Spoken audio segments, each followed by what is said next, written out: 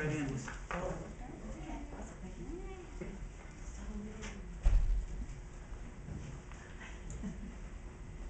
Father, we thank you for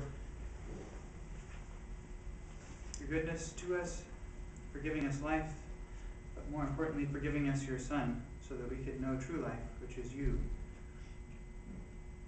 We thank you that you've revealed yourself to us, that you took the initiative to give us your word, to give us your Son, to enter our world and bring us the message of life. Help us to center and structure and found our lives on that and on that alone, for your glory. Amen. Amen. All right. To recap where we've been the last couple of weeks, we talked about, in the first week, we talked about how the gospel is central because the gospel is what gets us to God, and that the reason for that, what we see as being the gospel will be determined by what we see as being the biggest problem or need we have. Our need determines what we think the good news is. And secondly, we saw how God's law is given to us to show us our need for the gospel, not to justify or sanctify us. The gospel sanctifies and justifies us. The law does not. It shows us our need. And then last week we talked about how our motive for holiness or sanctification must be God's glory, not our own. Because if we try to use God as a tool to make us look better, to clean us up so we look better and can feel better about ourselves, He won't march in our parade. And we talked about how neither spiritual disciplines like Bible study nor physical disciplines like exercise or eating right can transform our heart, but that they can point us toward the gospel that transforms the heart, and that they will flow from a transformed heart. And I wanted to give a bit of clarification about how that works, what it actually looks like to use the gospel to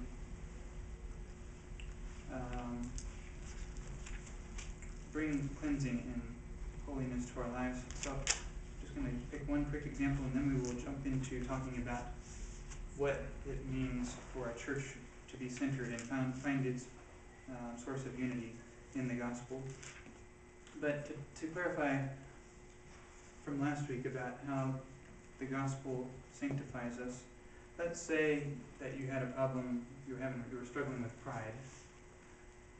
I actually was struggling with pride yesterday, and I already had this in my notes to talk about. I was like, oh no, I gotta listen to my own sermon. But flip over to Philippians chapter 2, starting in verse 3, and I'll just kind of show you how this would work if you were wrestling with pride. How you could use this passage to preach the gospel to yourself and point you to the cross as the way for freedom from pride. So you can just kind of read along as I kind of show you what this would look like in talking to yourself. First, you acknowledge your sinfulness. You say, I have been acting from selfishness and empty conceit. I haven't been with humility of mind regarding other people as more important than myself. And I've been looking out for my own personal interest instead of the interest of others. So that's kind of verses 3 and 4 there. So you first acknowledge your sin, and then instead of resorting to your own willpower to change yourself, you can go on to looking at how Jesus lived where you failed. So you would think, Jesus, I praise you because you didn't cling to your rights. You humbled yourself. You didn't hold on to equality with God, but emptied yourself. You took the form of a bondservant. You were made in the likeness of men, just like me. And so praising Jesus for his vicarious life in your place, and then his vicarious death next. But Jesus, you didn't even shrink back from humbling yourself to the point of death, even death for people who are prideful and selfish like I am. You took what I deserve. And then his vicarious resurrection. Jesus, you conquered death. God highly exalted you and bestowed on you the name which is above every name. You conquered death so I can live. And now you're at the right hand of the Father, making intercession for me and for my sinfulness.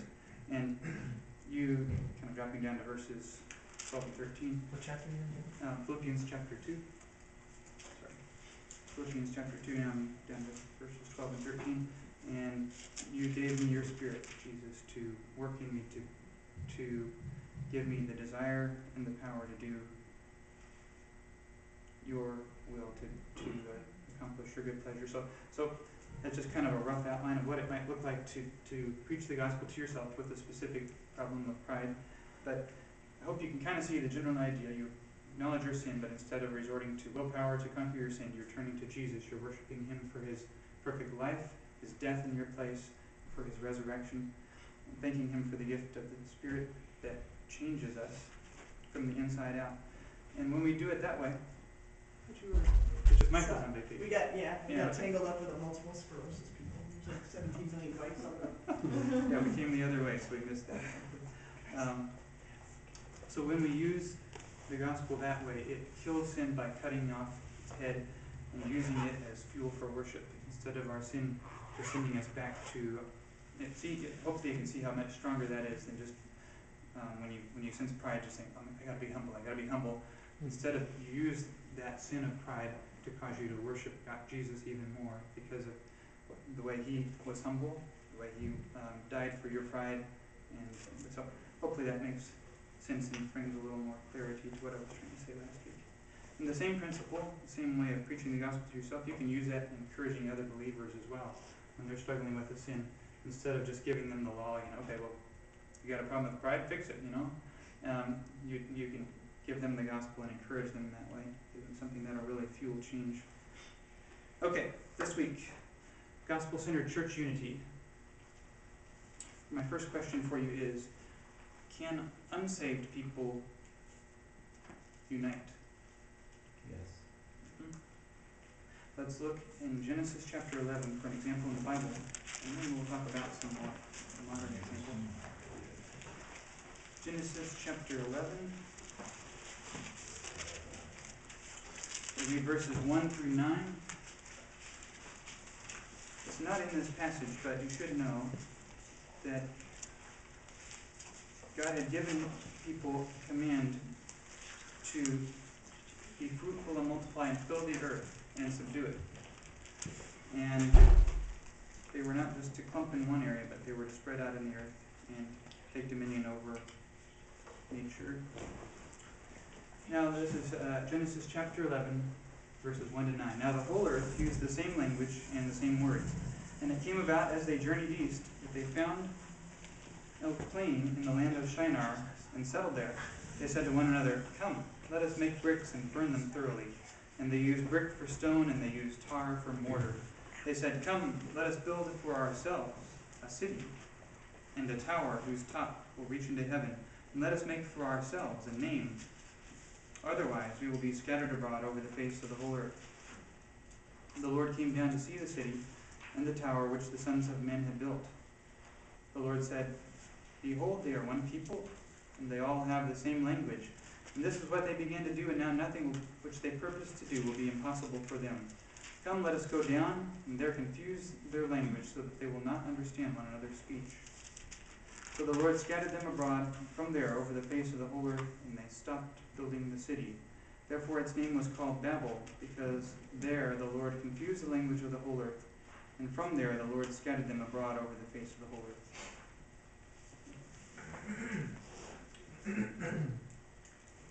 So we see something of a progression there in the desires and intentions of the people of Babel. In verse 3, what was the first thing they wanted to do?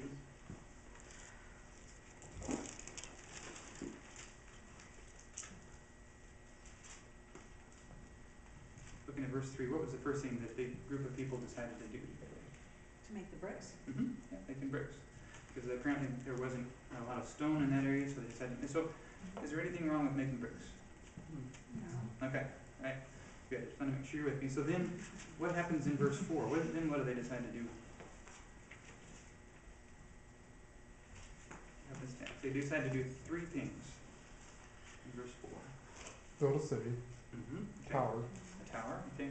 What's the last thing they want? Make a name for ourselves. Make a name, yes, okay. So why did they pick these three things to do? What was their purpose in doing that? Kind of be like God, or to reach towards heaven and be like God. Mhm. I think that is your ultimate purpose. Okay. So why do people normally want to live in a city versus living in a more rural area? You know, why do people live in Phoenix instead of in Cottonwood? More to do. I don't know. Better shopping. Yeah, we don't know. We don't live there. Malls. 46 years of that stuff. I think we understand basically what it amounts to is that when you have a high density of people, it's easier to accomplish things more economically, more conveniently, more efficiently. What was their purpose for the tower? Why would they want a tower? You're trying to get close to God, Or at least closer physically. at least show that they can reach God with their own By their own mind. by their own might, exactly. And then why did they want a name? It kind of gives us a clue there, why they wanted to do that. Well, I think they wanted to be called one certain people, or they wanted to be a collective group called one people. Why did it gives right at the end of verse 4 a reason why they were Scattered. Yeah, why didn't they want to be scattered? What's that? It's harder when you're going out on your own, and they didn't wanna obey God, maybe, They wanted a name for themselves, so they'd have their legend, or that's what they'd be remembered, Good. their legacy, as the world's first union, maybe. Nice. So we can kind of boil down maybe the reasons for their the reason for the city maybe was accomplishment. Easier to accomplish things when everything is close at hand and you work together. Maybe the reason for the tower was for glory, pride. What we've done would be very visible. You could see it from anywhere in the surrounding area, and you could say, hey, you know, we're putting ourselves up there with God.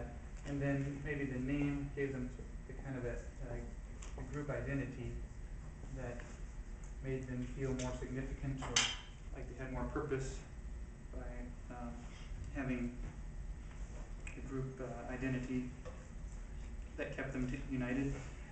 So throughout Scripture, beginning here, we see constant struggle and tension between men trying to create unity for their own glory and God creating unity for His glory.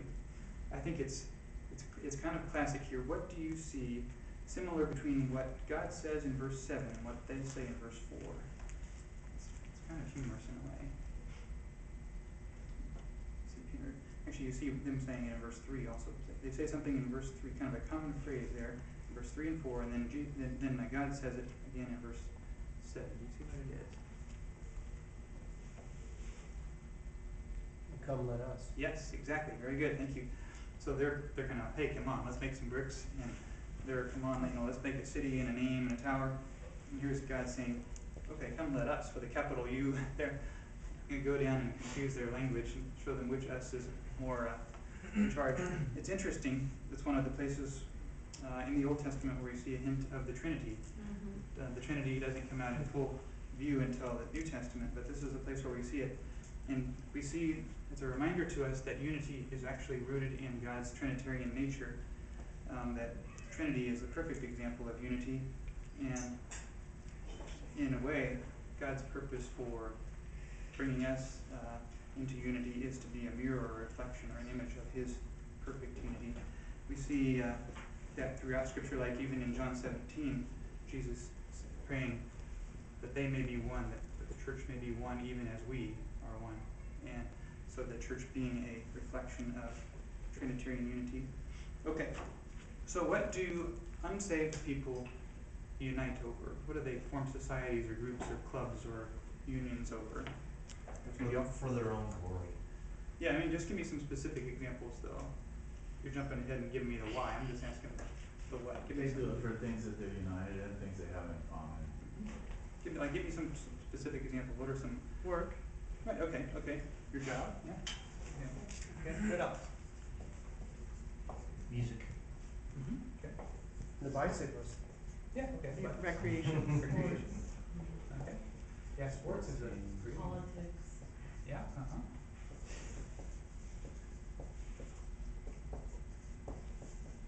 Social media. Okay. Social media, okay. What else? Religion. Good, good. That's right. Even unsaved people will unite over religion. That's right. Mm-hmm. Where would be an example of that in the world today? Pick one. Catholic Church. Okay, like in Ireland, Northern Ireland maybe. Oh, yeah. Okay. What else?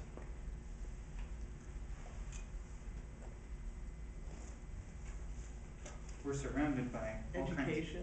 Yeah, good. Okay, education. Good. And it's the environment. Mm-hmm. Environment.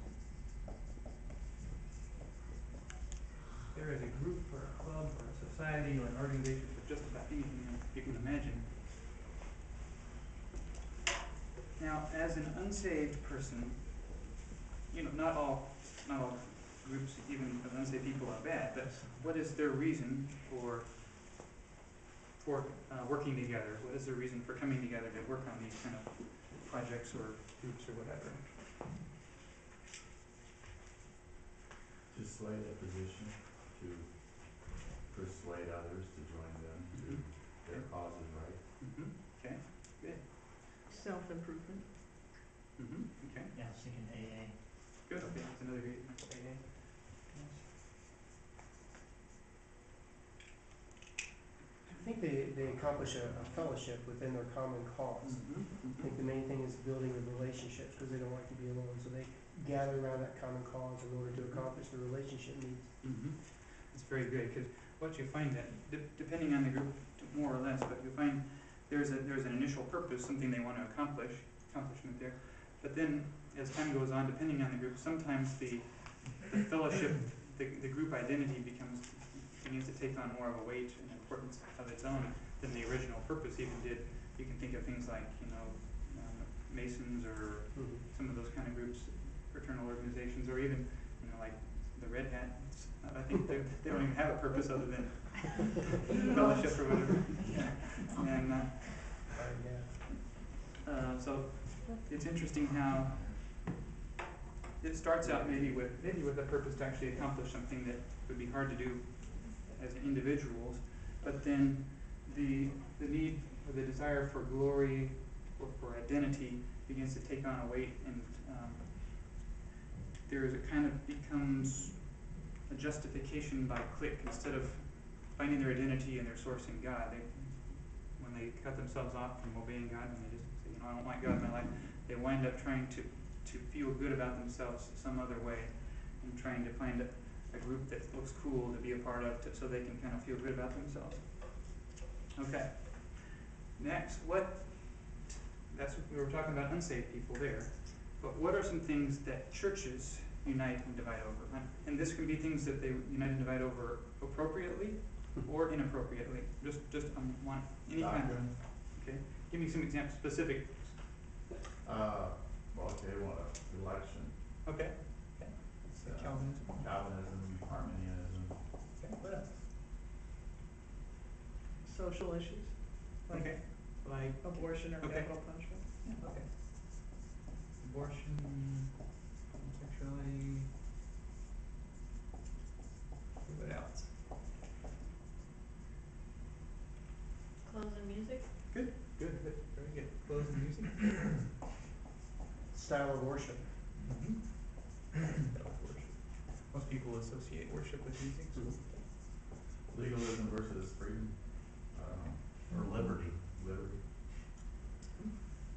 See, that kind of fits into clothes, music, and a number of issues actually. Keep going. Okay, what are some other things that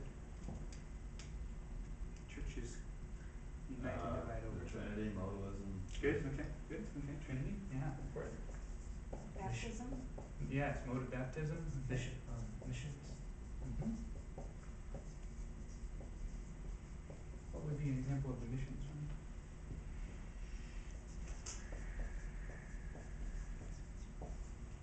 If you should do it cooperatively. Oh, okay. versus, individually. Okay, yeah, that's true. There are all kinds of missiological strategies and arguments, so that, okay, that's interesting. The deity of Christ. Mm-hmm, okay.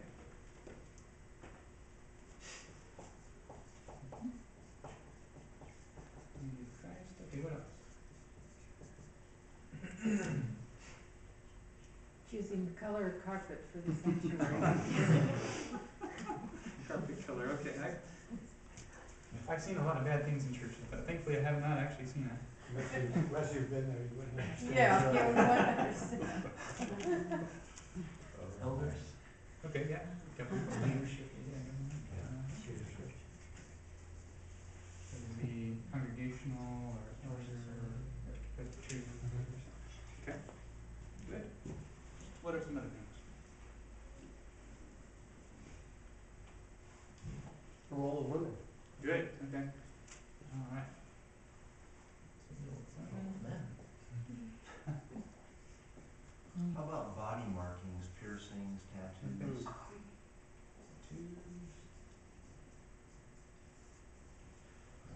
Two O's and tattoos. I can't remember, I never remember. Okay, you know what I'm trying to say there. Okay.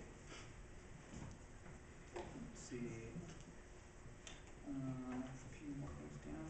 How about, actually, I wrote these down. Some other things that might be dividing points for churches might be, The Bible is the only source. King James only type. the authority of Bible or inspiration of Bible law. Wow. We have a lot of issues to fight over, don't we? Okay. Let's see. Some other dividing things might be ethnicity or race. Tongues is another. Yeah, okay. Gifts of spirits. Yes. Eschatology. Good. Eschatology. The laity and the clergy, the relationships. Okay.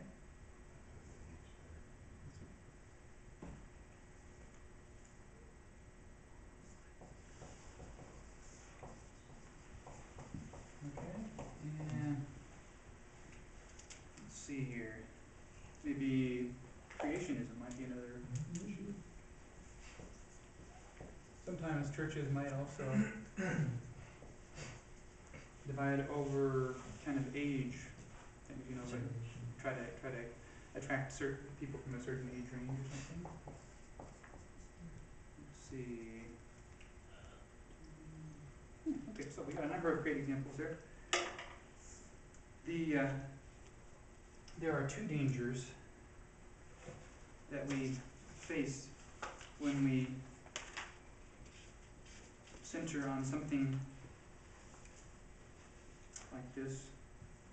The first, of course, is that we can center on something besides the gospel. The danger isn't that that it's impossible for a church to unite over something besides the gospel. It is possible for the church to unite over something besides the gospel. So it's not like the choice is between unity over the gospel or just in chaos. The danger is that you can unite successfully, but unite over something other than the gospel. And like we talked about in the first week, how what you perceive to be the big problem that needs solving, that will determine what you see as being the big answer, the good news, the gospel. In the same way, when our perception of what the church really needs, the ultimate need of the church, that will determine what our church centers on and determine the gospel for our church. So our choices reveal our center. Now, I'll try to give you an example just from my own life, how this kind of plays out in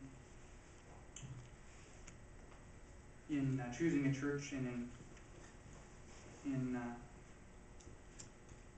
seeking to be centered on the gospel. I have, yeah. I'm sorry, let me interrupt you. Just a couple of questions. Yeah, please do. You said two dangers we face when we center on those issues? there's two dangers on any issue, actually. Any issue. Yeah, and I've only given you the first danger so far. The first danger, Okay. thanks for clarifying. The first danger, I'll go ahead and give you the second one, and we'll come back and hit it in more detail. But the first danger is that we can center on something besides the gospel. The second danger that we'll cover in a minute is that we can love our unity more than we love God. And so, but to go back to the first one, the first danger is that we would center on something besides the gospel. Did you have other questions? No, those are mine too. Okay. Thank you. Anybody else? Okay, I don't want to lose you here. The I have there are a couple of issues that Jim and I and Randy and I disagree on, and so I want to kind of just use those as an illustration of how we were able to work past those issues and center on the gospel instead of allowing the issues that we disagree on to separate us. And hopefully it'll clarify what I mean by being a gospel-centered, but by centering on the gospel and finding our source of unity there. The issues, I'll just kind of write these up here, that we disagree on are the gifts of the Spirit and music. So let's see here.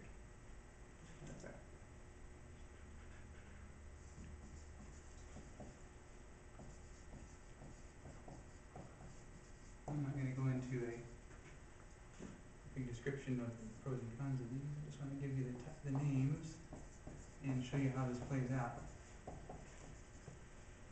Let's see here. Okay, and then, I don't know, what to say? Conservative and contemporary for music here. Oh, that's cliches. Yeah, they're cliches. I think you know what I mean. They're both, yeah. I know what you mean, but I don't know if everyone else will. Okay. Does anybody not know what I mean by And those? did you say Shay? What was Cliche, you said. Cliche, okay. Those are both cliches. Or stereotypes, Cliche. maybe Okay. better terms, Yeah, I do. stereotypes. What's that? Oh, I'm sorry. He knows what it is, I don't know. It's Okay. continuing, The continuation is means that it gets, the gifts of the Spirit continue to be, although, just to clarify, so I don't freak you guys out too bad, 97% of what people that call themselves Pentecostals do is freaks me out just as bad as it does you. So, anyways, so why was it that these issues did not create a insurmountable barrier for me to be able to be a part of this church and to be even an elder here? It's because both Jim and I see the gospel as being more important. It's not that we don't think these issues are important and we hold our beliefs passionately, but we see the gospel as being more important and more fundamental for our unity. To give you an example of how this would kind of play out, if we're kind of fortunate here in the U.S. to have so many different flavors of churches to choose from, but if we were in most of the rest of the world, we'd have to make some tougher choices because there are far fewer Christians in general, and the church situation is, as bad as it is here, is actually a lot worse just about everywhere else in the world. And so, like, for example, if I was faced with living in a community where the only choices were PCA or Church of Christ, the PCA believes in infant baptism, and Church of Christ, traditionally anyways, most of them believe in baptismal regeneration. In other words, you have to be baptized to be saved.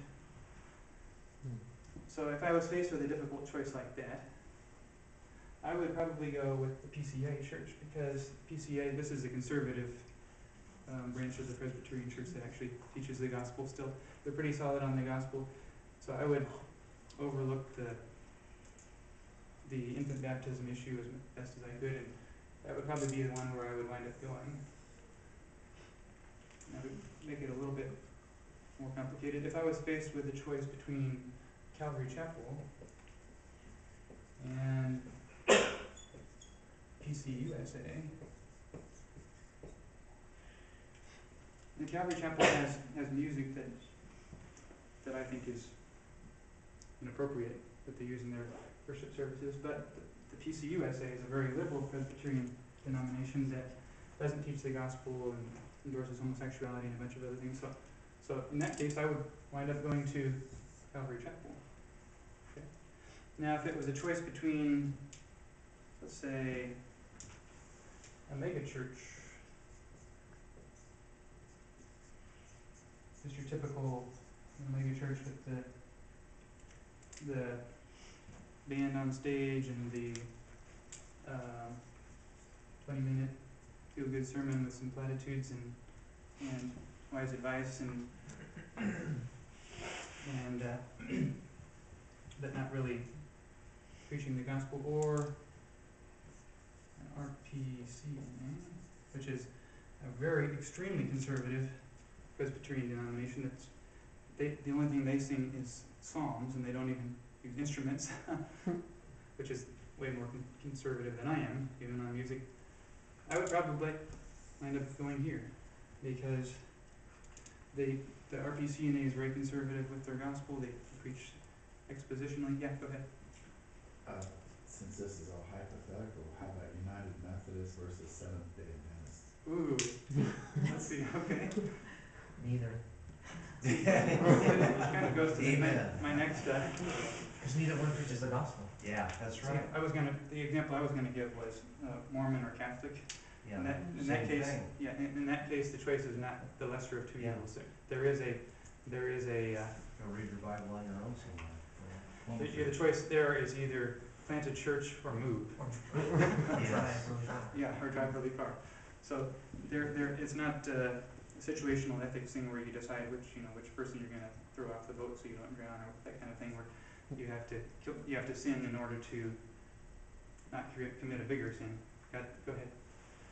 You know, and you're touching on an area that sounds like separation. At what point do we separate from a doctrine? And what are the necessary elements that need to be there before we decide we will separate? Because like Catholic or Mormon, you would separate. And some of these churches you've listed here may or may not have separatable offenses or grievances that you would find. So this sounds to me like you're talking about separation. At what point is there so much of a disagreement that we can't really have fellowship or be in the church together? Now, you guys have not found that level. You all disagree on some issues, but they're not separatable issues. I mean, that's what it sounds like you're showing us here. Okay. So is that clear to everybody what I was trying to say here? And maybe that might be, I don't mean you're trying to be this way, Mark, but that might be a negative way to describe it, whereas the positive way might be how we unite on the gospel. That's what you're saying. Separation from is kind of the flip side of the coin. Yeah, It's because maybe that's a better way to say it, the other side. the idea of unity actually presupposes that there's a line, that there's something that you're uniting around, and that there's a line, that there are some people that you can't be united with. So the two kind of go But I together. like the way that Jim put it, because, rather than focusing on these negative aspects, if you just focus on the positive aspects, and I think that's where you'll probably end up. So thank you, Jim, I appreciate that. Thank you. How about the way it's facilitated instead of a doctrinal issue? What I mean by that is there's churches now that stress that the family needs to worship together. I forget the name it's called, it's something. Family integrated. What's it called? Family integrated church, but their doctrine's pretty good. I mean, it's pretty much right on. But they facilitated, they look, okay, we don't wanna do the Sunday school thing. We don't have industrial revolution taking all of our kids away now, so they said the family should worship together like they did in the Acts church or whatever. How about that? The decision you would make there. It would depend what the other choices were as far as churches. My issue with the family integrated movement is there's a lot of agreements that I have with them, but my concern about the family integrated movement is it winds up becoming the family, and family integration winds up becoming the center rather than the gospel.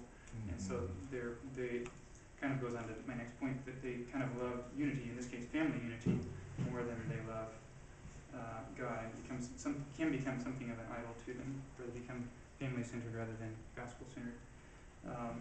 To the point of your kids can be around people of any age except for kids of their own age.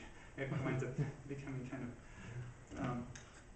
of crazy, but Oh, it's not gospel centered. it can be gospel centered, but there's a danger when you have any kind of thing that's important like that it becomes too important. Well, the comparison will be Calvary to family integrated, because Calvary specifically tells you to remove your children. Yeah, if it was a choice between a Calvary and a family, I probably would go with the family integrated. Personally, that's where I'm at with it. Yeah, I would think so, because yeah. Any questions? Tough stuff. Yeah, it is tough stuff, and these are unpleasant choices to have to deal with. And thankfully, like I said, thankfully here we don't have hard choices this hard. But there are many of our brothers and sisters around the world that face choices a lot harder than this, and it takes great wisdom and discernment from the Lord to know where the boundary line is. But maybe this is a good point. Does everybody understand when you when you gave those terms, continuationism, cessationism, conservative, contemporary? How they would play out in these? No. Do people, and I'm actually asking everyone that, do you guys know what that means? Well, that's, you're talking about the Spirit, the continualism, are the works of the Spirit still functioning?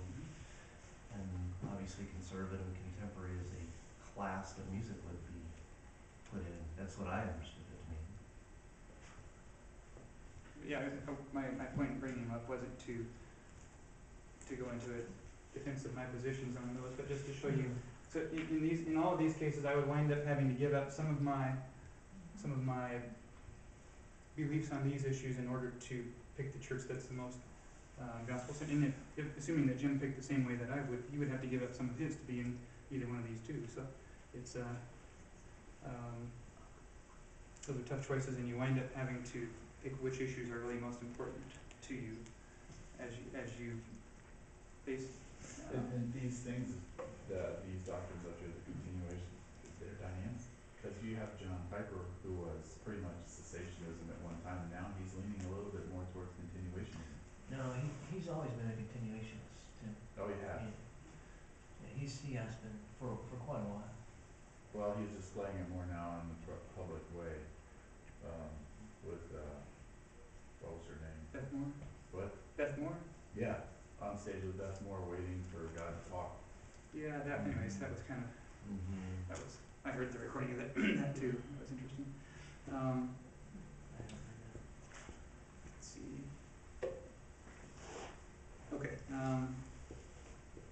but talking about the family integrated thing, and it kind of leads me into the next thing I was, the second danger that I told you about. The danger is that we can love our unity.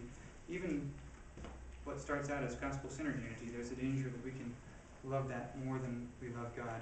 When we love our group, our group accomplishment, or our group glory, or our group identity, these things here, more than God, we will, like Babel, invite God's judgment on our group. We think of this as being, here's where God is, and here's, we'll say that's Jim, and here's me over here, okay? If our goal becomes just getting united, Jim and I getting united, we go like this, we can maybe achieve unity, but it's keeping us away from God. Whereas if we instead just focus on getting as close to God as we can, we'll wind up becoming naturally and spontaneously united to each other as well. But if we do this, if we instead just focus on man-centered unity, then God winds up, often as he did at Babel, creating division of some kind or another between us. Because God doesn't particularly approve of our man-centered forms of unity. And so we have to love God more than we love other people, love God more than we love unity with other people, and following Jesus means that you will always have, at least this side of heaven, you will always have a degree of loneliness in your walk with God. There's always a sense in which it's just you and Jesus, and there are certain places in your life that you will always be a little lonely. As much as I agree with Jim on so many issues, there are a number of issues that we agree on, but there are certain issues that I don't, and it'll probably be that way until we get to heaven, and that's okay. And there are some of my favorite preachers, like John Piper and Paul Washer, people like even great people like that. There are issues that I disagree with him on, and I think God allows that to happen rather than giving us anybody that we totally agree with about everything on. Because if we found somebody that we agree with on everything, I think they would become kind of an idol to us, and that relationship would become too important. And so God leaves people in our lives that we disagree with to cause us to hunger for Him and recognize that He alone must be our source and our chief love. So if that, there's like, okay, this is how we focus on the gospel so that we have unity there and we proceed along, but meanwhile, these issues are unresolved. That doesn't mean to say that, well, we do know that there is error there because not everybody's got it right, so you can't have a be relative about, oh, it's all right because it's okay with God, oh, it's all good, people say now. No, Because it isn't, because somebody has got it wrong. Okay. So, you have, okay, let's proceed on, let's be unified and grow the church, grow in our walk and our sanctification. Meanwhile, we're still studying these issues because we need to have it resolved at some point and not be satisfied. It's okay to disagree because we need to come to reconciliation at some point because somebody's got it wrong. And be concerned about that. Is that not correct? Way of thinking? No, I agree with you. Yes, you don't avoid the issue. Right. Because you can't necessarily agree on which one's right. You still have to study out the issues. Yes. You still have to address the issue, Mhm. but you don't address it in a divisive way. Adversarial or anything. You address it in a united way around gospel. Right. Well, the supposition or presupposition that there's absolute truth would lead you to believe that there has to be error. Mm-hmm. So nobody's, this right here is truth, absolute truth. Mm-hmm. But I know that me and myself and my flesh, even interpreting this, am subject to error. Mm-hmm. Yes, Steve. Yeah, I think, pick the other side, that we have to be real careful though, to realize we don't have perfect knowledge. And all of the groups that are there, and I'm following what you're saying, they would all say they can find their positions in Scripture. So I'd be careful that, we would be prideful to say that we could come to a perfect understanding until we're in heaven, we're perfectly known, and we perfectly know God. From my standpoint, in terms of worship and fellowship in church, and worship fellowship, that type of worship and fellowship, I would look to the person of Jesus, the work of the way of salvation, and then the authority of Scripture. Those would be my three non-negotiables. And then beyond that, I would take John 17, where Jesus prays that his disciples would be one, not that they would be the same, but there would be one, there'd be a unity within diversity. And that if I was going to err, I'd try to err on the side of fellowship, always maintaining those three non-negotiables, that I can work together with you for a common cause, such as the administration with the Catholic Church in particular, going to try to impose upon them to do things that are against their conscience. So the Southern Baptists are going to work with the Catholics in order to oppose that and maintain religious liberty. So we can work together, though we don't worship and necessarily fellowship because of the disagreement over the person of Jesus, the way of salvation, and the authority of Scripture. Yeah, I see what you're saying there. And in the case of, there's room for working as individuals with people of other religions and on all kinds of issues and political issues, certainly. But the danger that I see in certain things, certain kind of ecumenical political things, can be, like the Manhattan Declaration is an example of this, can be giving people the idea that we think that they're not just in agreement with us on this issue, but that we think that they're that in the case of the Catholics, that their religion is actually a Christian religion. So we have to, it's a tough, how do we unite with them in a way that we can work together on the issue without giving the public the idea that we agree that their understanding of the way of salvation It's is a pretty fine line. It's tough. Yeah.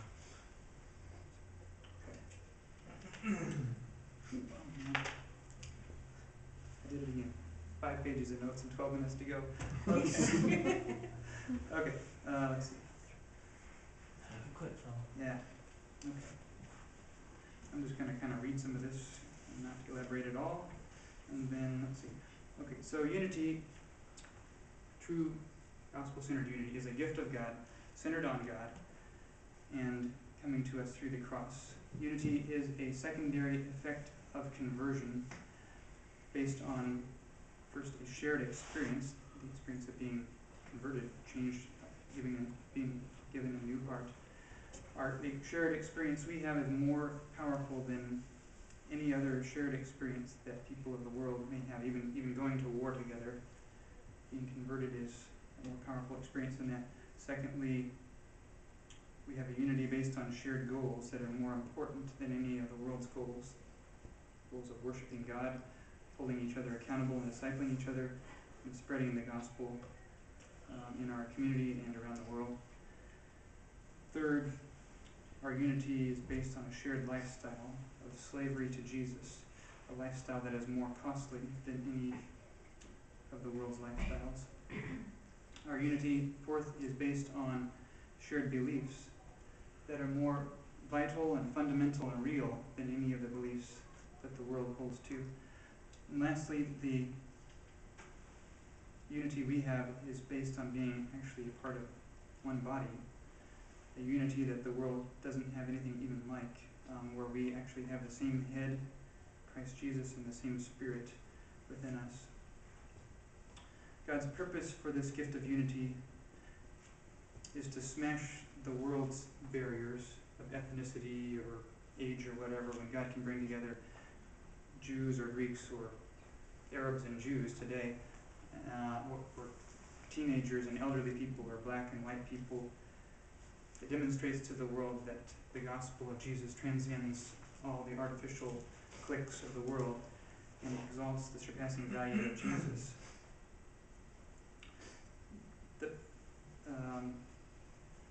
The judgment God passed on Babel was a division of the languages, and that division will be finally removed around the throne, where people from every tribe and tongue and people and nation will worship the Lamb that was slain for them. We see in Revelation the end of Babylon and the establishment of the New Jerusalem that will go on forever. And God gave us just a little preview of this at Pentecost, when people from a number of different ethnicities and languages were all able to understand the message of the gospel being spoken. And so the church is meant to be now sort of a preview of heaven, as people see us imperfectly but still striving to get as close to God as we can, and in the process a unity is created amongst us that displays to the world that the gospel is more powerful than the cliques of men. Lastly, to talk about why past gospel-centered movements have dwindled. It used to be in the early church, to be gospel-centered, they just called you a Christian. And then that term got watered down, and so then you had to be called a Protestant to be known as gospel-centered. And then the term Protestant got watered down, and you had to be known as a fundamentalist to be gospel-centered. And then that term got watered down, and you had to be an evangelical. And now even evangelicalism has dwindled in effectiveness, and we have the latest movement of being gospel-centered that's seeking to reclaim that center. I skipped that. I had planned to talk about what caused the decline of Pentecostalism and fundamentalism and evangelicalism, but basically what caused the decline even for all of these movements throughout church history was that when the movement was small, it attracted people who were willing to suffer, but as it grew in size and power, it began attracting people looking for glory and identity for the tower and the name, and seeking to use that movement just to feel good about themselves, essentially. So, as we look at the state of the Southern Baptist Convention today, I was surprised recently to learn that the Southern Baptist Convention does not actually have much of a center, because you don't have to agree even to the Baptist faith and message to be a Southern Baptist church. You just have to give your $400 a year, be in friendly cooperation, whatever that is, and not endorse homosexuality. You don't even have to, your church doesn't even have to enforce believers' baptism to be a Southern Baptist. So it's just, it's kind of crazy. And it is, I think, God's grace that the Southern Baptists have existed for 160 years without wandering further from the gospel than they have. And Well, they did. they have, and they come back some. So Yeah, that was gonna be my question, is has this been a steady progression of decline as far as some of the doctrines that they embrace? And within the Southern Baptist, it's actually come back some. The Southern Baptist started very conservative in the 1800s, but then due to the influence of liberalism and things coming in the early 1900s, it became more and more liberal until in the late 1970s, early 1980s, there was a big controversy and struggle within the Southern Baptist Convention, which ultimately the conservatives won, and what's known now as the conservative resurgence, led by Adrian Rogers and a few other men like him who saved the denomination and changed the leadership of the seminaries, so that the pastors being pumped out today are much more conservative than they were 30 or 40 years ago. Praise God. But it's still vulnerable because, as I said, there's not actually a fixed center for the Southern Baptist Convention. It's left very vulnerable to whoever shows up and votes, actually. And there is hope for change as these conservative young pastors grow older and take the leadership of the denomination. If the gospel-centered movement itself doesn't crash prematurely. The gospel-centered movement, best as I can tell, began in the mid-1990s with the Alliance of Confessing Evangelicals, which was started by James Montgomery Boyce and Michael Horton and David Wells, and came to include a number of other common and important figures today. Then in 2006, Together for the Gospel was launched, and then I think 2008 is when the Gospel Coalition came along. Each of those groups has become successively wider in scope. The Alliance of Confessing Evangelicals is very conservative. Together for the Gospel is a little more inclusive, and the Gospel Coalition even more so. So as the gospel-centered movement has become increasingly wide, there are some dangers that are visible on the horizon. The first danger that I see would be that the love of gospel-centered identity may cause compromise on underlying doctrines. We saw that last fall with the earlier this year with the elephant room and the fallout from that, with an issue as fundamental as the Trinity being waffled on by some members of the Gospel Coalition. And anyways, that was one issue that was handled disappointingly. And then other issues like creationism or even the eternality of hell are sometimes up for debate within gospel-centered circles, which you could be a Christian without believing in a six-day creation. You could be a Christian even without believing in eternality of hell, I suppose. But when you throw those issues out, it does weaken your evangelism and your understanding of the Scriptures' authority, I would say. So, the Trinity, of course, is an absolutely fundamental issue. The second danger I see would be the danger of inconsistency between belief and behavior, that even though we have the right doctrinal statement on paper and hold to it mentally, do we really believe that? Do we really trust it? And has it really changed our lives? Or is it just intellectual assent?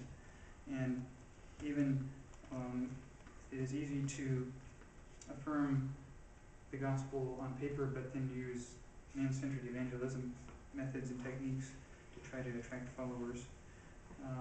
The third danger that I see for the gospel-centered movement would be the loss of meaning through just using gospel lingo. Each movement has its own set of language that seeks to correct and clarify the language of the preceding movement. And over time, as people get used to the language, it just becomes catchphrases, and people lose the understanding of what those things actually mean. I think it was Paul Washer who said, when 10 minutes after Jesus returns, we will understand everything there is to understand about eschatology, but 10 million years after he's returned, we will still not fully understand the gospel. We will still be delighting in new aspects and glories of the gospel. And so when we reduce the gospel to a formula, there's a danger that we can think, now I understand the gospel, I've got that settled, and reducing it to a formula can weaken the movement. So, in conclusion, at the conclusion of the Constitutional Convention in 1787, the story goes that a woman asked Benjamin Franklin, so what kind of government have you given us? And he said, a republic, madam, if you can keep it. And I think the message for us is God has given us the gospel if we can keep it. And we see, looking at church history, that the gospel is easily lost, that our hearts naturally cling to things other than the gospel. And so I want to just close with a challenge from Hebrews chapter 10.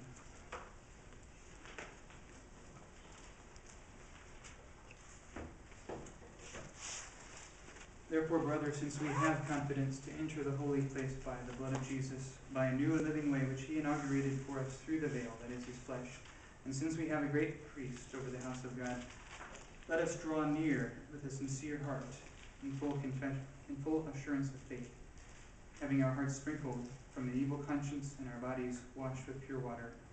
Let us hold fast the confession of our hope without wavering. For he who promised is faithful.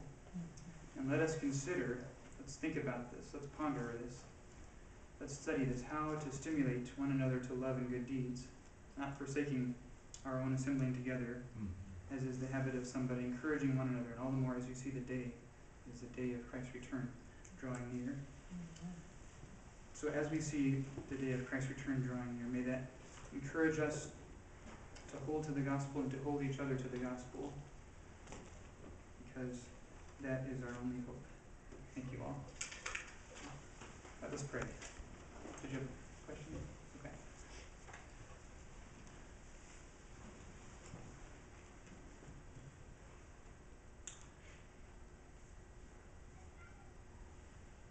Jesus, we are such weak and sinful people. You've given us such great truths in your word, and you've given us yourself, and yet we are prone to wander, prone to leave the God we love. We pray that you will take our hearts and seal them, that you will keep us, and that you will help us to guard the gospel and to care for each other, that when we see each other wandering from the truth, that we will run after each other.